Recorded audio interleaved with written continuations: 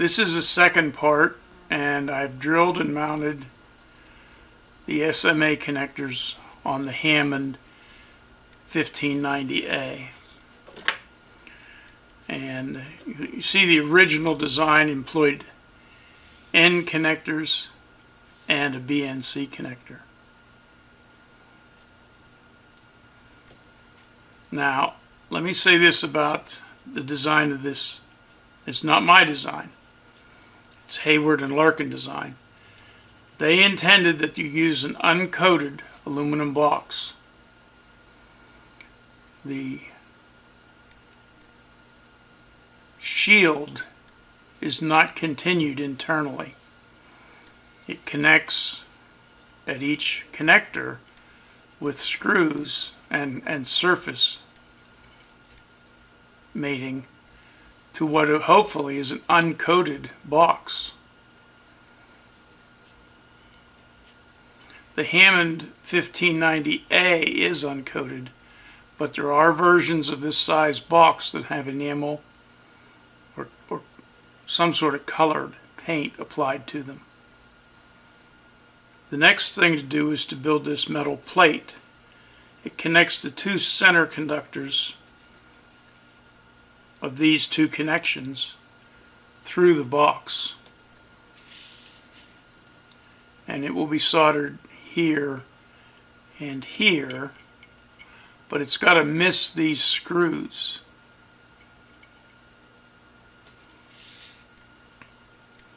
I have a hunch that, well, first of all, the screws in this design were offset vertically because they used a 4-bolt mount. Now, in the original design, and this was a design, this was not a half-ass put together.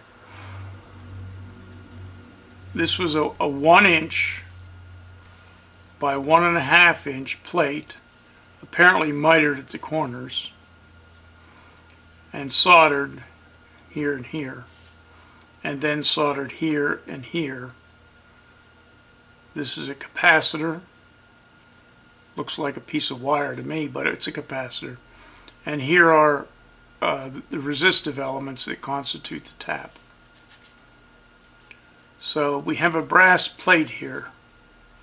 Now, I don't think the thickness is very important. I think single-sided circuit board would work.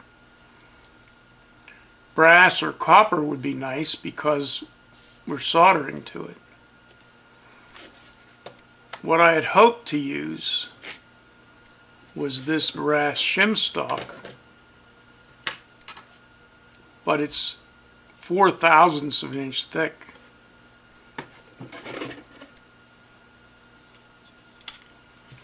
Now it's pretty stiff,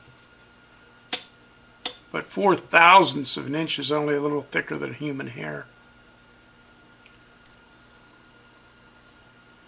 I use this in the machine shop, or sometimes when mounting scopes on older rifles. It's nice to shim this. It may be necessary to shim something up, shim something apart. Brass is nice because it doesn't rust. I have steel shim stock, and I can solder steel, but so I think I'm going to make this piece of, they call it an inductor in the and it's probably modeled as an inductor in the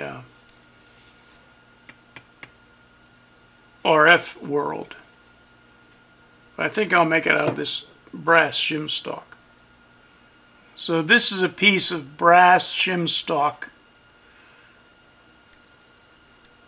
cut out to 1 by 1.5 inches, with the corners trimmed just by eye, and you can see I didn't do it very well. Now, I determined that I needed about a 1/2 inch spacer to hold this in place. And so what I did was take a 1/2 inch nut, common nut, and with a magnet I stuck the brass, I stuck the brass in place. Nice thing about using a non-metallic metal is that you can use a magnet with no residual effects. Another good thing to remember is a 1/2 inch nut is a 1/2 inch thick. A 1/4 inch nut is a 1/4 of an inch thick. So if you need a 1/2 inch spacer, a 1/4 inch spacer, a nut works very well.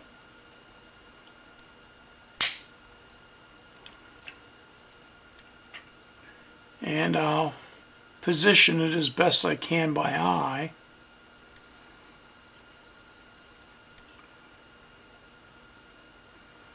To be parallel and up against the end about equally.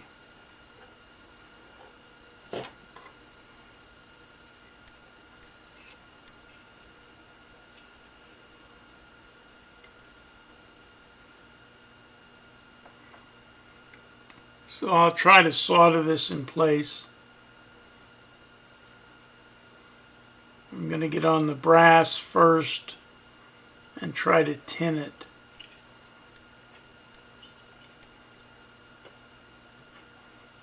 The magnet is attracting my iron soldering iron.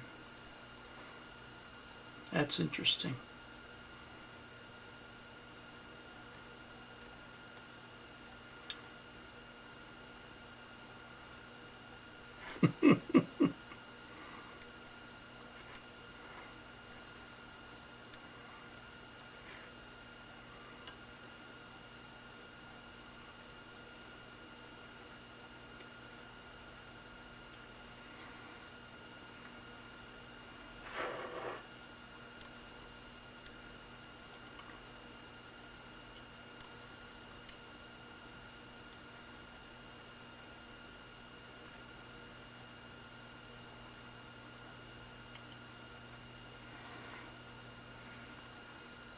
With that, we've soldered the inductor, or the brass plate.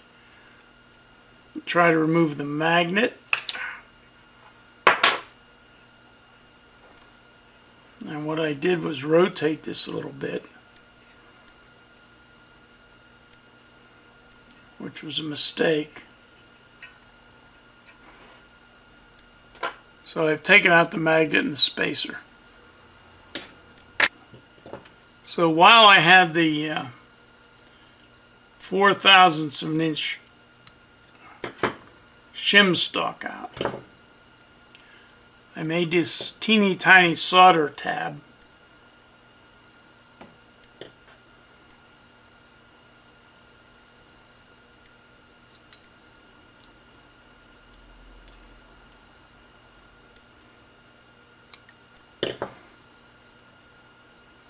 Pretty crude, but I think it'll do the job. So using the helping hands or the solder jig, whatever you want to call it, I'm going to try to put 2 of them in series. Once again, using a helping hand and just positioning stuff by eye. I'm going to try to solder the resistive divider to the brass shim.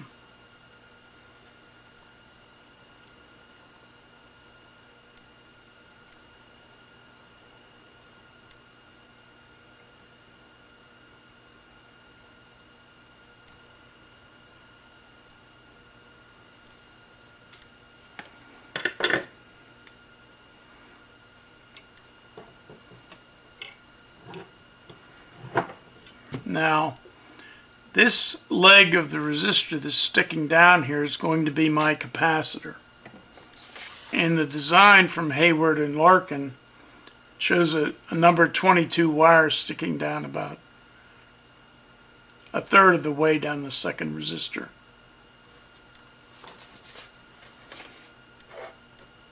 So,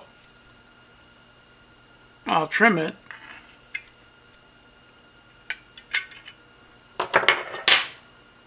Now, we have to solder this connection with the 51 ohm terminating resistor.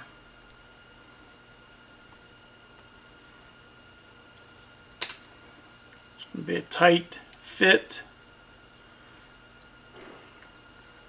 What I'm going to try to do is cut the lead on the 51 ohm resistor very short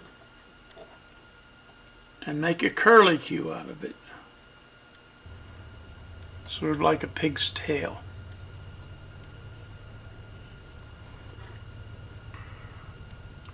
And I'm going to try to hook it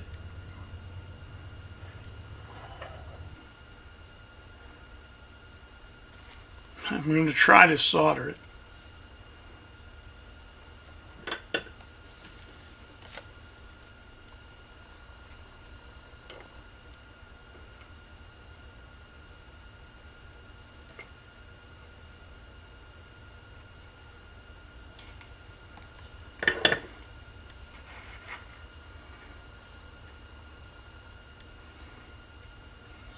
I think I've soldered all three together. That is the SMA center pin, this resistor, and this resistor. Now I'm going to try to bend this resistor, cut its lead pretty short.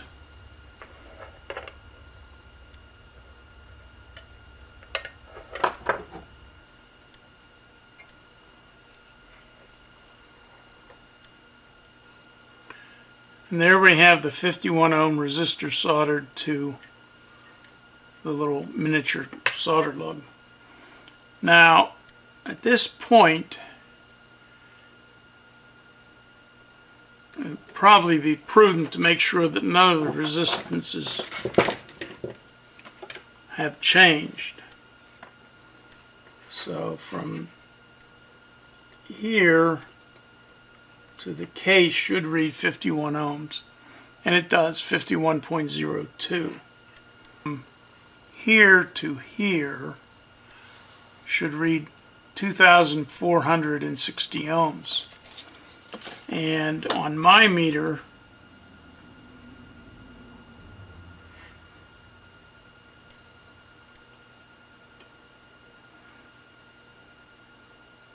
it reads 2,409 ohms. So that's accounted for by the fact that all of these resistors are on the low side.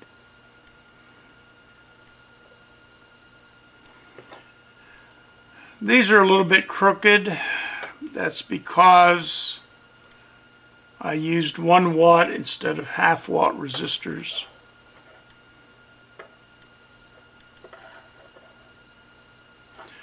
But I'm going to wrap up the physical assembly video and then do some RF testing. Thank you for watching.